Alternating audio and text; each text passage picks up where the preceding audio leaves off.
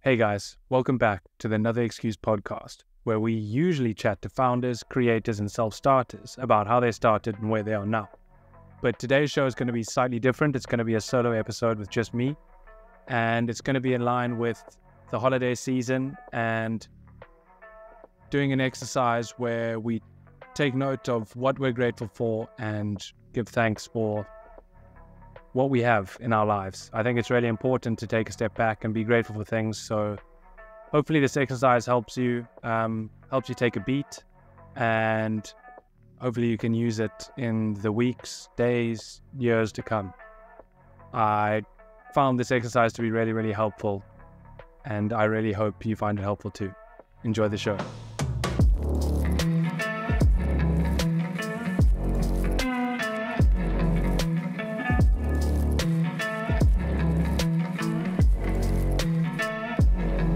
Hey guys, welcome to the first of two holiday shows.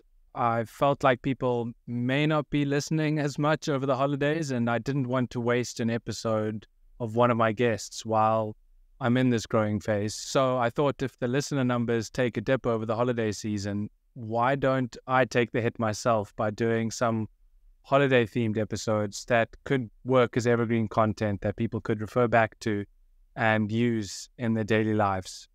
Of course, I still want to make the episodes informative and worth your time, or else it'll be pointless me sitting here putting in the hours trying to make this episode in the first place. So today I'm going to walk you through a reflection exercise to look back over the year and appreciate what we're grateful for. I really find that taking note of what you're grateful for can be a really useful exercise. I list 3 things I'm grateful for every morning when I do my morning journal, and it really puts things in perspective for me. It helps us appreciate what we've had and how much progress we've made. Sometimes we get caught in the weeds and we forget how far we've really come. And so just to take stock of our lives and where we're at right now can really help motivate us and help us start on the right foot in the new year. So if you just devote a little bit of time to this, you'd be surprised at how great you feel afterwards. So let's dive right in. I'll go over it quickly, and hopefully you can take away something useful from this nice short episode. There's one big main question that needs answering, and that is, what am I truly grateful for in my life? You should aim to give at least 5 answers, but understandably this can be extremely difficult for many of us. It is such a broad question, and it's quite difficult to figure out where to even begin answering a question like this.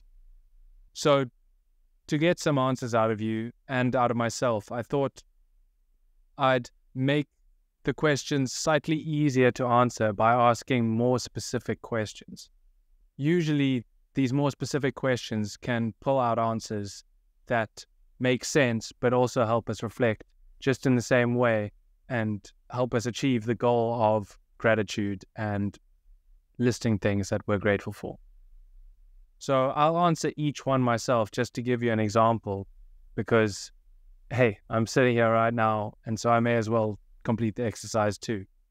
And then we'll recap the questions at the end so you can go away and tackle them yourself, if you feel like it'll be useful, which I think it will. Cool. So the first is, what's unique about the relationships I have? Now, this may seem like a strange question, but it gets you to reflect on the relationships you have. It helps you realize that they're unique to you, and that's what makes them meaningful.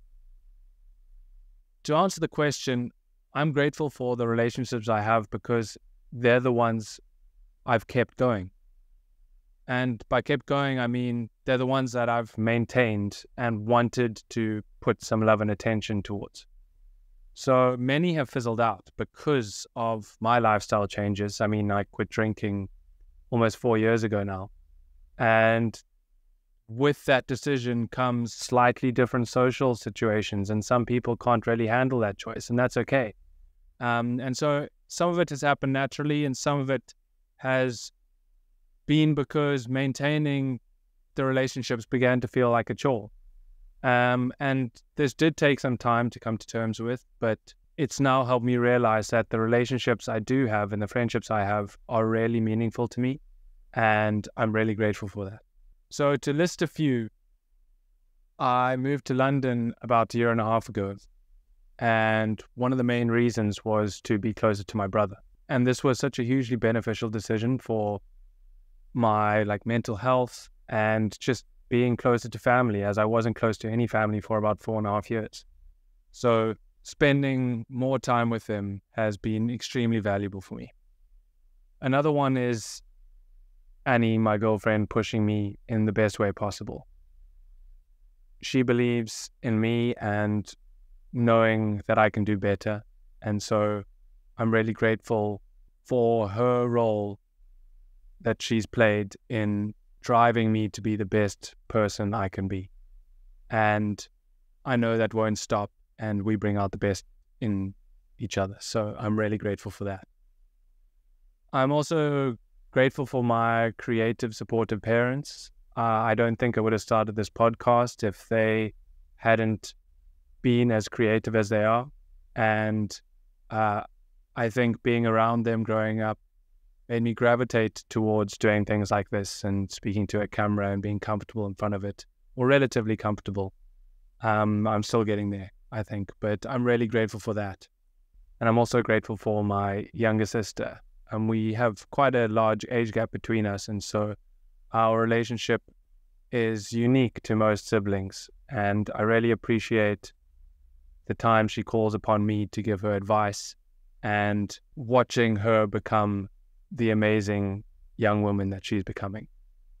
And finally, another relationship or relationships that spring to mind are my friend circle has shrunk in a way, but I don't feel like there's anything wrong with that because the friends that I do have are really meaningful to me and I'm really grateful for them. And to be honest, I don't think I tell them that enough. And so, see, this is another benefit of doing an exercise like this is now I know I need to reach out to my close friends and tell them that I'm grateful for them. So yeah, hey, there's benefits to this thing. Great, so that's the first question. The second question is, what do I take for granted? And there are many answers to this question. With lifestyle creep and comparing ourselves to others, we tend to lose perspective. So what do I take for granted? One thing is being warm in cold winters. I mean, that's an easy one, but we tend to forget that not everyone is warm in the wintertime. And so I'm really grateful for that. Another one is having a roof over my head, which kind of ties into the being warm in winter. But again, we forget how lucky we are to have a roof over our head, as simple as that. And another one is just having use of all my limbs and being able to exercise and play the sports I love. I'm also grateful for access to food and not having to think about where my next meal is going to come from.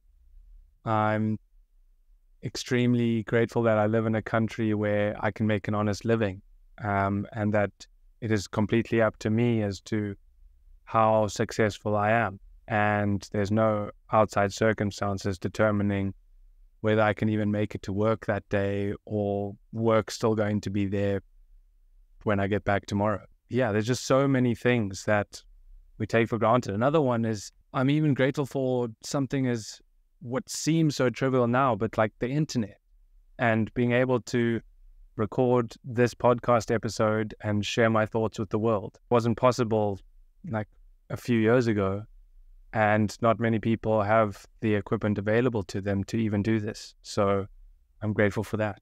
And that takes us on to our third question, and that is, what freedoms, unique abilities, and options do I have that others don't? I like this one because it highlights that we each have unique freedoms and options that others might not have. For me, I'm able to work abroad. Being born and raised in South Africa, quite a few people don't have or aren't as fortunate as myself and don't have the means or the ability to work in another country. I mean, the passport isn't that strong, and so it is really tricky unless you have some sort of ancestry tied to another country. And so I'm really, really fortunate that I'm able to work here in the UK. I'm also really grateful that I had the means to travel when I did. And although I got to Hong Kong with not much money to my name, it was the most beneficial life experience for me. It changed my perspectives and really opened my eyes to so many different perspectives and cultures, and I'm forever grateful for that. And I'm also really grateful that I've met people and learned many things that have positively changed my thoughts and my perspective, and also just simply being more open to that. I'm in a position where I have many options, and I'm so lucky to be in that position, as I know not many are.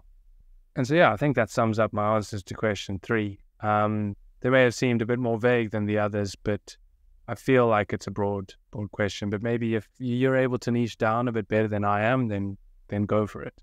As I said, this exercise is extremely helpful. The 4th question really makes me reflect on some contentious issues. And the question is, what advantages have I been given in my life? Well, just by looking at me, if you are watching this episode on YouTube, is that the color of my skin and my gender. Obviously, those 2 things come with their own benefits, and I'm extremely fortunate that I haven't had to deal with as many shortcomings and indifferences as other races and genders have had to deal with. I'm still learning about them all, but one thing I definitely know for sure is that I've had the easy ride, and so I suppose I could only be grateful for that. And so I'm also really grateful for a loving and supportive family. No matter what decision I've made, they've supported me, and I really appreciate that. And my education. I mean, not many people have been able to get a tertiary education, and so I'm fortunate for all the schooling that I've gone through, and I'm really, really lucky. I'm just a bit conscious that I don't want to hop on. I just want to help drive each of the questions home with a few supporting answers. So, but yes, as you can tell, I'm very fortunate and extremely grateful for everything that's come my way. And on to the final question. Which allies and supporters have helped me to get to where I am? This is also an interesting question because everyone has relied upon their networks in different ways. To be honest, I don't think I have leveraged my network enough. It's something I'm unlearning, as I previously used to make assumptions that I'm burdening someone and they wouldn't want to help me. But that's all it is. It's an assumption. Rather let that person decide whether they want to help you. And you'd be surprised at how many people are actually willing to help. I'm really grateful for the people I've met and the opportunities that have come from them. I intend to rely on these people more going forward. It's going to be a hard thing to overcome for me, but I've seen the value in using your network and just asking people questions and picking up the phone. And those small actions can go a long way and completely change the trajectory of your life. So that's something I'm going to want to do more of going into the new year. And that wraps up the simple gratefulness exercise, or whatever you like to call it. As you can see, that although the big question of what am I truly grateful for in my life is kind of difficult to answer and seems quite overwhelming, when you focus on the question, on the different aspects of your life, it becomes a lot easier to answer. And it shows just how much there is to be grateful for. If you haven't taken the time out of your day to just log the things you're grateful for, even if it's just 3 simple things, that can really change your whole day.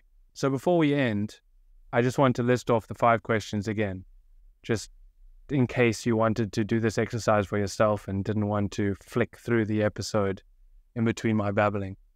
So the first one is, what's unique about the relationships I have? Number 2 is, what do I take for granted?